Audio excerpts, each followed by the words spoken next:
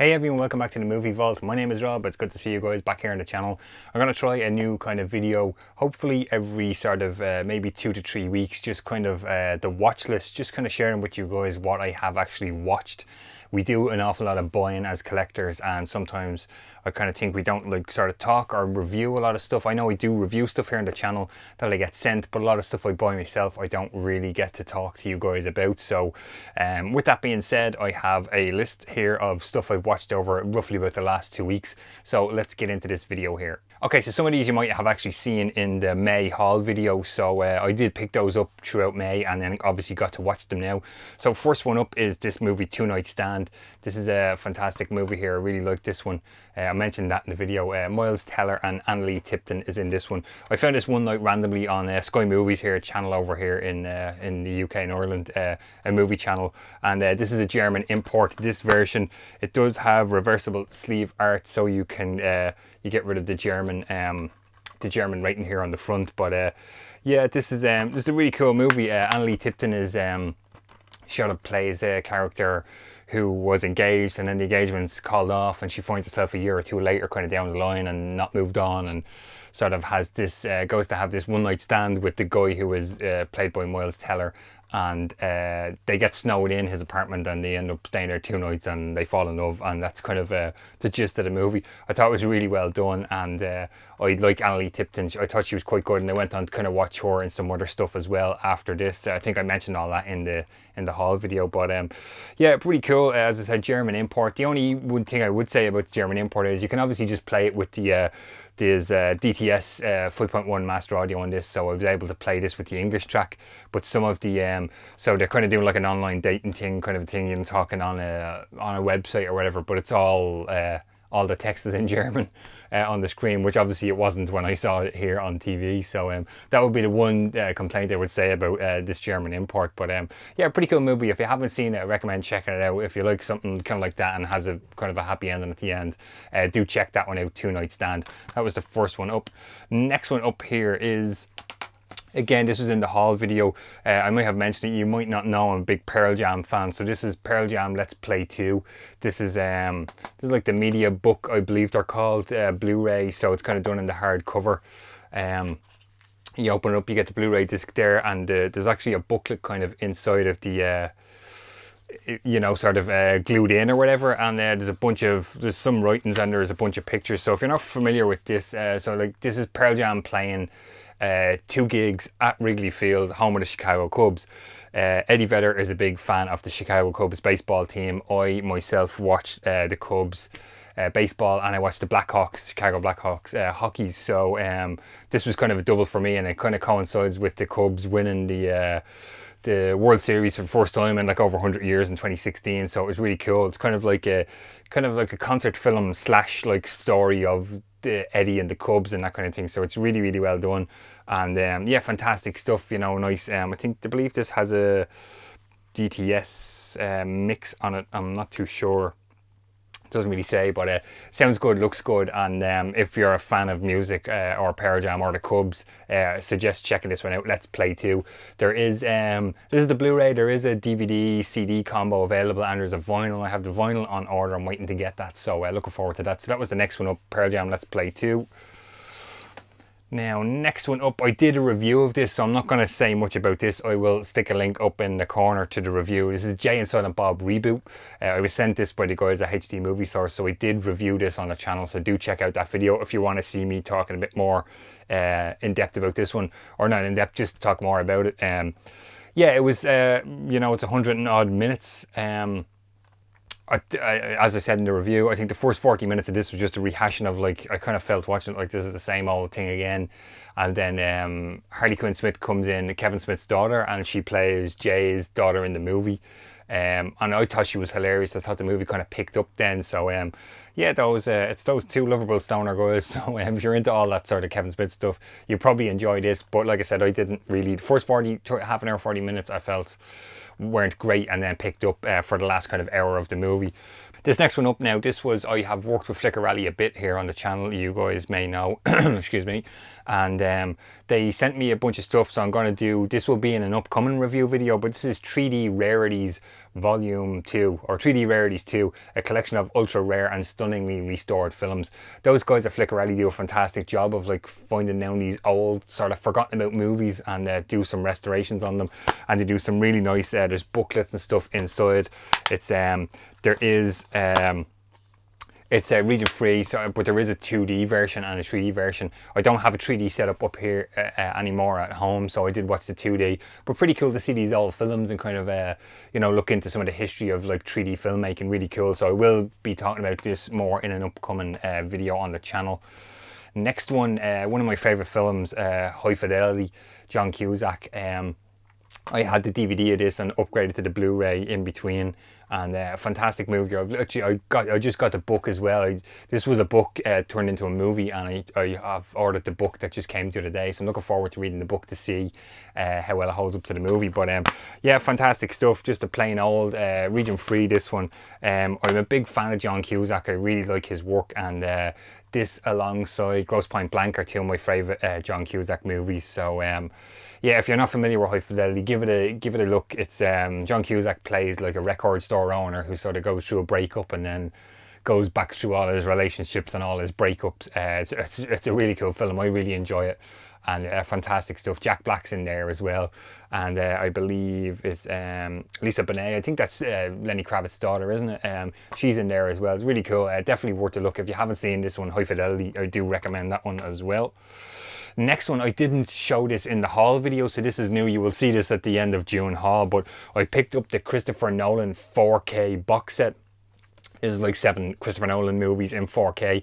I wanted to upgrade some of the Nolan stuff that I have. I'm a big fan of Christopher Nolan, his movies, so I wanted to upgrade some of his stuff into the 4K. So I'm watching these in order that they're in the box set. So Dunkirk was the first one up.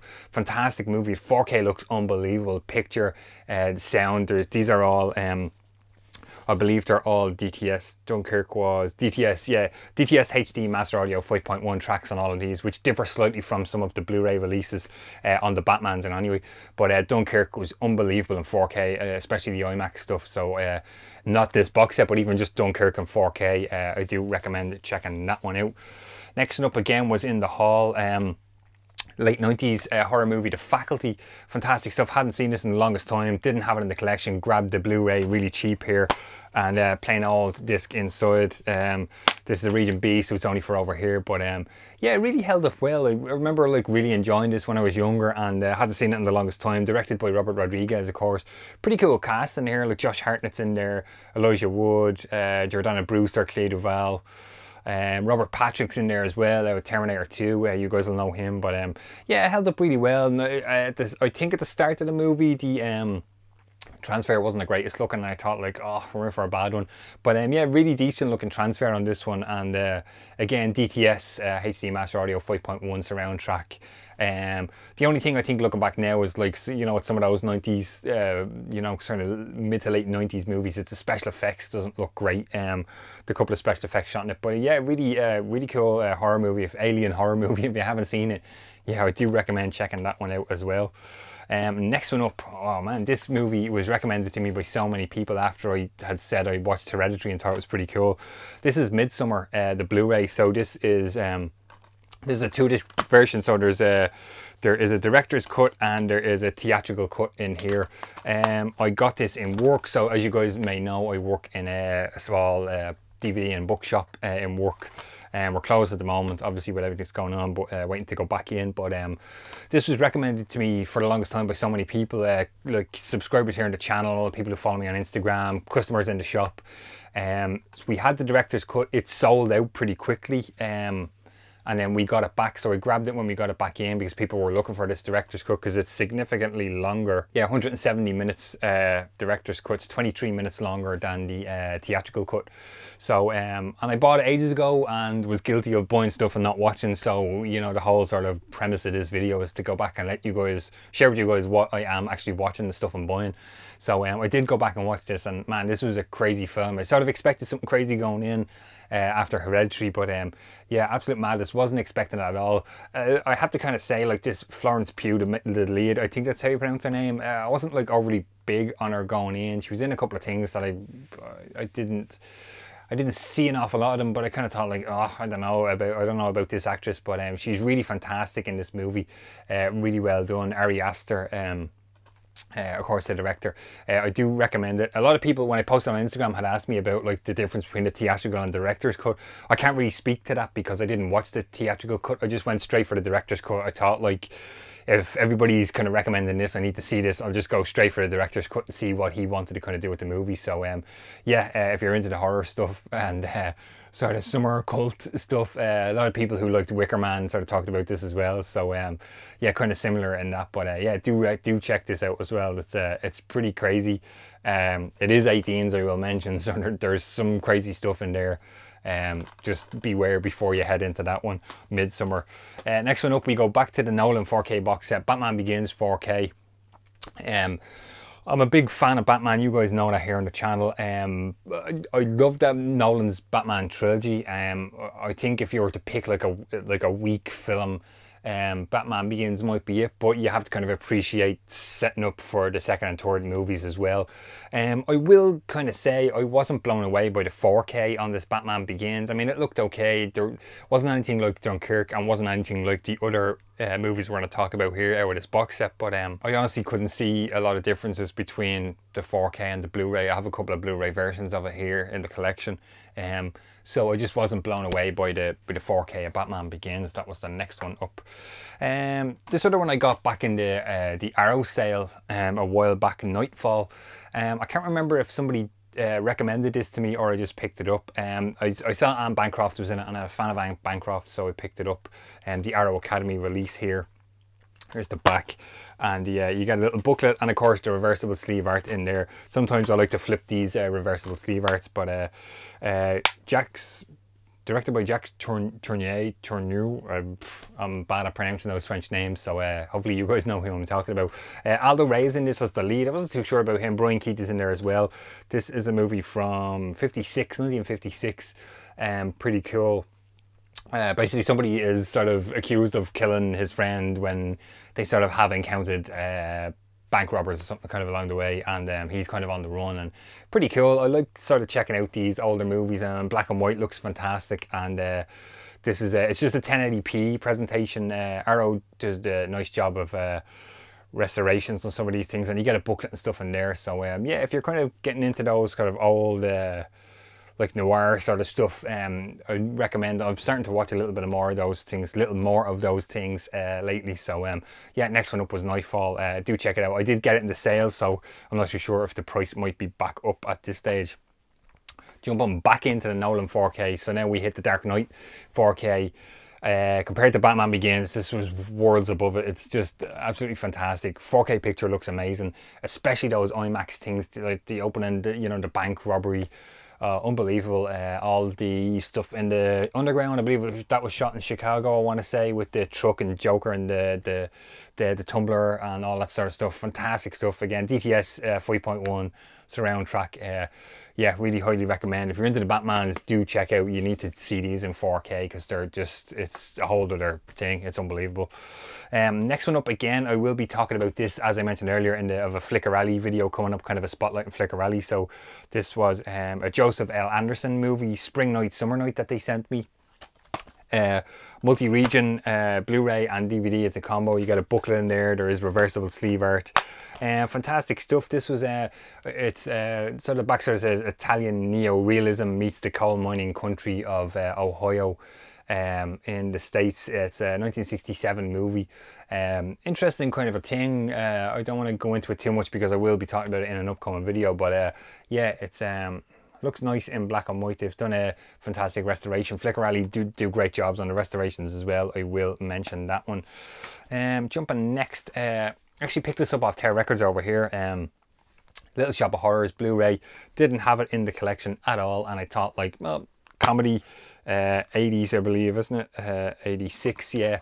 I'll give it a watch, and it looks decent, sounds decent. Again, DTS, a lot of stuff's come with DTS HD Master Audio these days. What a fantastic cast. I mean, directed by Frank Oz, and you know, like Rick Moranis is in there, Alan Green, Vincent Gardenia, Steve Martin, Bill Murray's in there. I kind of really just picked this up for Bill Murray. I didn't really like this at all. This is the director's cut. I don't want to say I didn't like it at all. I watched it and I don't know if I just wasn't in the mood for, probably sounds stupid, but I didn't really know it was kind of a musical, sort of a, you know, a horror comedy type thing. So I had it on. I was watching, but I wasn't watching. But Bill Murray was quite hilarious in this, I thought. Really cool. So I might give it a watch again at some point. But I wasn't overly a huge fan of this as I watched it. And the last one that I've watched here recently, I picked this up off Zavi, Steelbook of the Shape of Water. Let me just take the J card off here to kind of show you guys. The creature, or whatever you want to call him, here is on the front, kind of sitting in his thing. We have the egg on the back there. Kind of open it up. The disc is pretty plain. What I will say about this version, I got this on sale from Zavi, and there is only a 4K disc in it. There's no Blu-ray. You know, usually you get the 4K disc and you get the Blu-ray disc. Not with this release. No, it's just a 4K. A lot of people recommended this to me because I am a big fan of Creature from the Black Lagoon, as you probably know here on the channel. I've mentioned a few times. And what a fantastic movie, beautifully shot, like beautifully done. I wouldn't say I'm overly a fan of Guillermo del Toro, of his stuff at all. So I really enjoyed this. I thought Sally Hawkins was fantastic in the lead role. Really well done.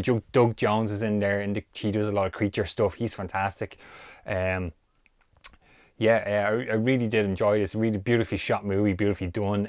The one thing I didn't really like about it was towards the end, where they're in the bathroom of her apartment, and the bathroom's supposed to fill up with water. Like, I thought it was kind of like the most unrealistic thing about the whole movie. But yeah, I do. If you kind of like those sci-fi creature things, and if you're into Del Toro, you'll definitely probably like this. And really well done, nicely shot movie and beautifully done. So that kind of rounds up pretty much the last 2 weeks of my watch list here. Let me know in the comments, guys, have you seen any of these? Would you like to see them? Are you going to pick any of these up? What have you been watching? Let's continue the conversation. I will return hopefully in like another week or two to kind of let you guys know what I've been watching. As I said, just purely to kind of, you know, let you guys know that it's not always about buying the stuff just to have. I do watch stuff as well. I actually have a notebook full of stuff. I wrote down everything I bought and never watched, so I'm making my way back through those movies here as well. Plus, if you want to kind of keep up with me, what I'm watching kind of on a daily, or you know, a more frequent basis than these videos, do follow me on Instagram and Twitter. The links have been up in this corner throughout the video, because I do post as I watch the stuff and give little kind of quick thoughts on what I'm watching as I'm going along, and share some stuff from the collection here in the movie vault as well. So that's going to do it for this video, guys. Let me know if you like it, and if you want to see more of this kind of thing, just like what I'm watching, watch recommends, all that kind of thing. Yeah, that's going to do it. If you like it, please give it a thumbs up, and of course, if you haven't subscribed to the channel, please do so. And if you wouldn't mind, consider hitting the bell to get notified every time I post a new video, so you can be one of the first people to watch the videos here on the channel. Thanks for watching, guys, and I'll talk to you on the next one.